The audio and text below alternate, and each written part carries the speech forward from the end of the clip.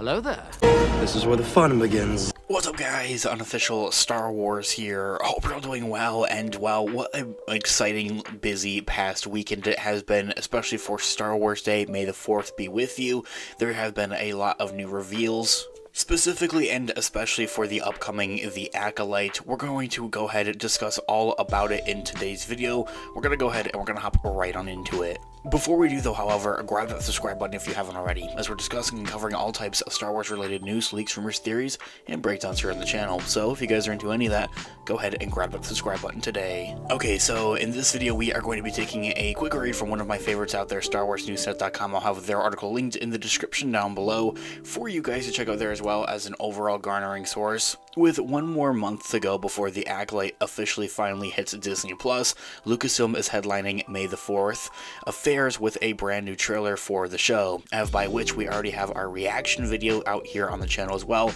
I have such a blast recording and making those videos. They've also shared a new poster and a bit of a sneak peek of the behind the scenes for The Acolyte as well. And not that I think it has changed, but for those of you that maybe aren't familiar with it, the official synopsis of the series itself reads as follow. In The Acolyte, an investigation into a shocking crime spree pits a respectful Jedi Master, played by jung-jae, against a dangerous warrior from his past, played by Amanda Steinberg.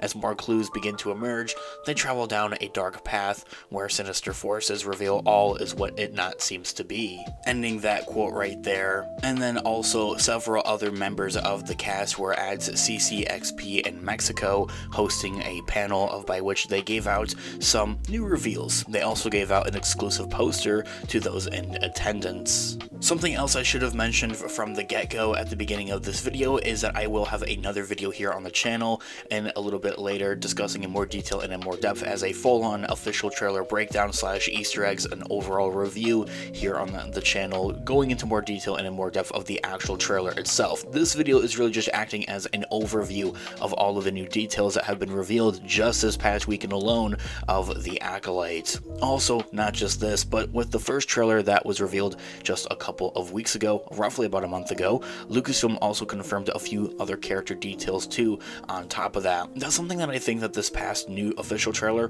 that was just revealed on May the 4th had really done, is that it didn't really reveal the characters all so much. It revealed more of the actual stories of what was going on into this actual show itself. Like, what is this show really about? Who are these characters? So as follows, Amanda Steinberg plays a character named May, who gets swept up into a sinister mystery, one that puts her into the center of a conflict in unexpected ways. Jung-jae plays Master Soul, a wise, highly respectful, powerful Jedi Master, strong in the ways of the Force, who is going through some type of an emotional conflict during this time, as it would appear that May is his former Padawan.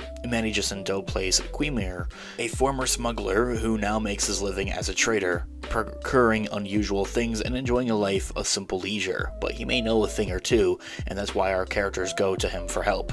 Carrie-Anna Moss plays Master Endara, a Jedi Master of great physical and mental skill. Dean Charles Chapman plays Master Torben.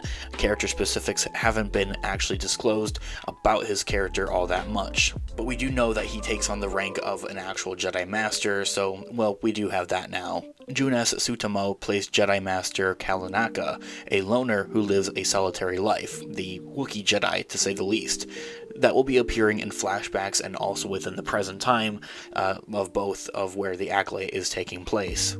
Jodie Turner-Smith plays Mother Anicia, the leader of a coven of witches who value their independence and their preservation of their beliefs and simple powers. They're essentially this new idea of the Night Sisters, if not like the kind of like pre-existing Night Sisters. Like, if for anything, the Night Sisters that we know from the Clone Wars animated show and also from the Ahsoka Disney Plus show would have maybe potentially came from these witches, or this coven of witches, pretty much. I'm honestly actually really looking forward to seeing this Coven of Witches. We got a little bit of sneak peek of some of their abilities in the trailer itself.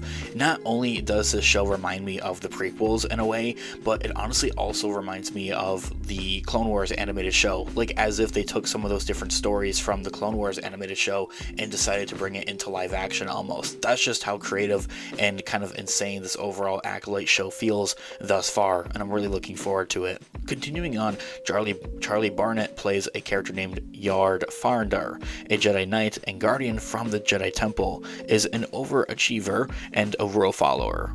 His need to be by the book Jedi can also cloud his mind at times as well. Daphne Keene plays Jedi Padawan Jackie Lan, the Padawan apprentice to Master Soul. Although she is young, she projects calm and conducts herself with maturity, looking up to her Jedi Master as well and simply wanting to please him.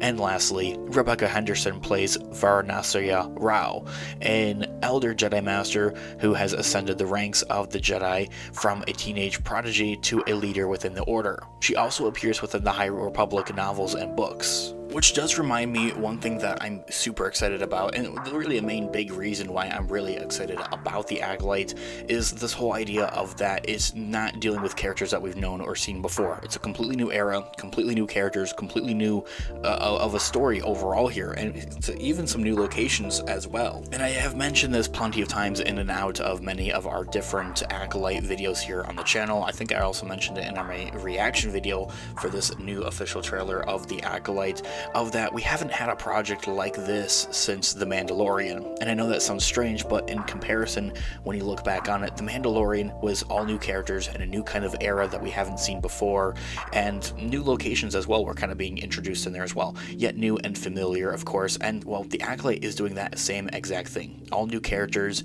dealing with a couple of new locations, a whole new story, and a whole new era that we just haven't seen before. And if for anything, must I say, I think that the Acolyte will be able to do this and pull this off even a little bit more better, because at the time, The Mandalorian, that it's not a bad thing, but it also does have that opportunity to bring up other characters like Luke Skywalker, Ahsoka Tano, Bo-Katan, Boba Fett, characters that we've known or have seen before, of course. And in this case, the Acolyte just doesn't have that opportunity. Maybe it could bring out, you know, Chewbacca or Yoda, but other than that, those are the only characters. Anyway, of course, I'm really looking forward to the Acolyte. I would love to hear what you guys are all thinking in the comments down below. This news trailer honestly has me pretty hyped. The first one was alright, being honest with you guys. This news trailer even looks like way better. Makes the overall show look a lot more fun and exciting and just way more amazing. I really can't wait for it. Thanks so much for watching today's video. I'll catch you guys in the next one. Have a great one. May the Force be with you as always. Peace out.